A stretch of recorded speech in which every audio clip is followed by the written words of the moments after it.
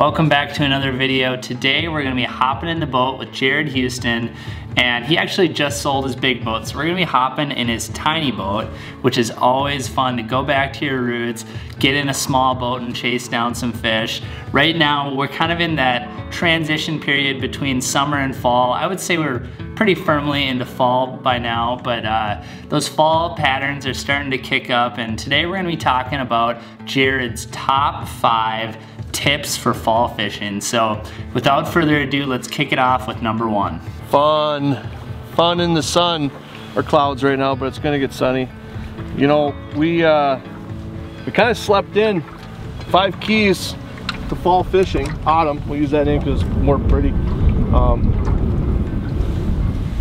Key 1, you don't have to get up very early in the morning. You want those water temperatures to get going a little bit better, warm up. I mean, when we got out here, the water temperatures at the surface were 65, they're 66, so they're on their way up. And as the water temperatures get increased, the fishing success should get better too. So we'll start with that. We got 2 Rockies, a pike, and now a little smallie, and we're on our way to having some fun in the sun. You definitely will not find me complaining about just a little bit of extra sleep in the morning. But now let's jump in to number 2, Jarrid's second tip.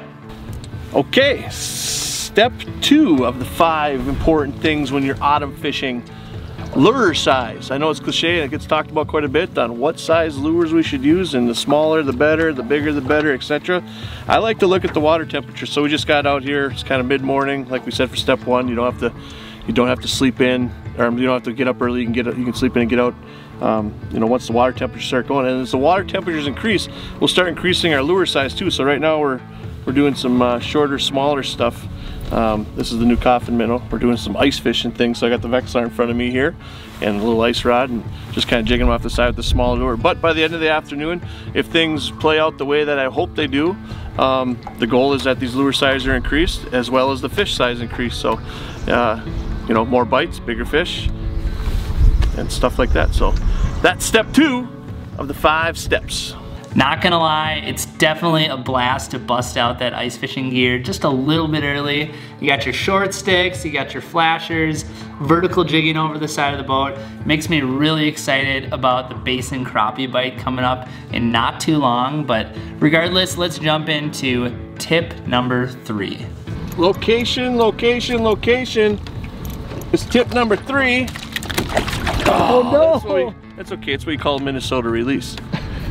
But location, location, location. So tip number 3 of the 5-step tip for autumn is location. Again, we are on location where the water is the warmest. So I mentioned earlier we started at 65, it's growing to 66. Now if you look down there, it's 67 degrees. It's getting better and better. So shallow water is gonna warm up the fastest. It's kind of like you wanna target those rocks and that lumber that kind of attracts the sun, which in turn will warm up that water.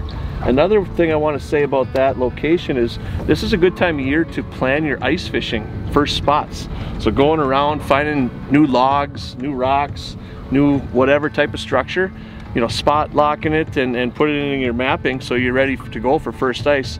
I know it's been said before, but it is all that important.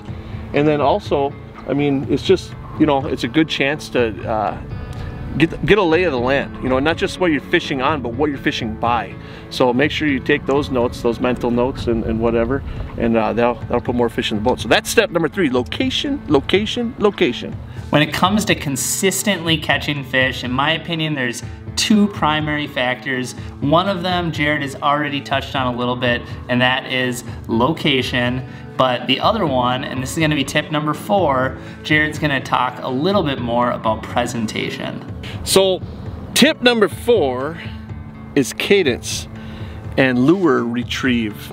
You know, there's a lot to be said on how people do it. Right now, because of the water temperatures, again, in that fall period, I'm gonna let this guy go a little walleye.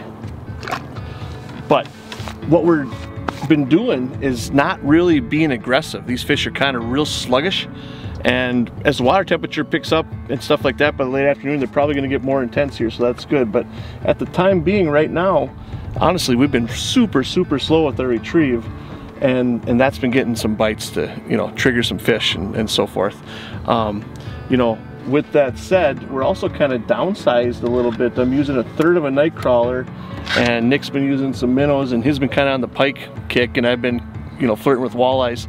The walleyes are preferring night crawler, but they're not preferring like a big giant night crawler. So I've kind of downsized to 1/3 of a night crawler and a 16th ounce jig, and that's how we're getting them there. But the cadence, honestly, it's super slow, methodical, and wait for the thump. And when you feel the thump, you know, set the hook. So that's easy. And you know, we've been dealing with wind, so it's been pretty tricky, but we're dealing with what we can deal with. It looks like right now we're dealing with a little sun in the behind my shoulder, but we'll keep going. Tip number 4 is cadence. Slow down, you know, find out what the fish want, use it to your advantage, and you're gonna put more fish in the boat that way. Okay, now it is time for the 5th and final tip from Uncle Jarrid. Nice. These water temperatures, again, they started off pretty slow. They've climbed to 67. We're getting real consistent action now. Fish are getting a little bit more aggressive, kind of upsized a little bit. We've used our tips, our first 4, which is gonna segue me into my tip 5. The 5th and 5th final tip of the day is preparation.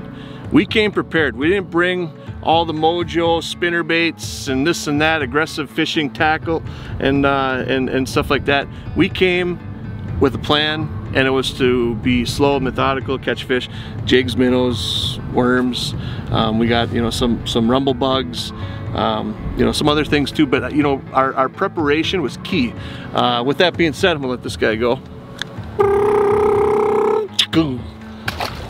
We also brought warm clothes. I mean, the temperatures in the morning are quite chilly, and we're on the post end of the back end of a big front that came through last night. I mean, we're getting down to the, you know, upper 40s and lower 50s overnight, and you know, that's going to continue to drop down. So we started with sweatshirts and pants, and now it's kind of a warm afternoon at 4:35, and now we're into some shorts, some t-shirts, some beautiful hat, sunglasses. But before you know it, that sun's gonna hit the treetops there, and we're gonna go back to those pants and stuff. But that is the 5 tips for the 5 tips of fall fishing, or we're gonna call it autumn fishing because it's a more pretty name. Jarrid Houston, rock and roll. Love you guys. I think that final tip was a really good one because honestly, things can change a ton, even just over the course of one single day. Like for instance, the day we were out on this particular trip, you know, we started off in jackets, and by the time we were done, we were wearing t-shirts. So the fish's mood is gonna change as the temperature swings like that. The presentations and the locations that you're gonna have dialed in are gonna be changing throughout the course of the day. So just be prepared to make a lot of adjustments throughout the course of the day based on the weather, based on the mood of the fish. But if you enjoyed this video and you learned something, make sure to hit that little red subscribe button down below because we have a lot more awesome videos coming up in the months ahead. And until next time, we'll see you in the next one.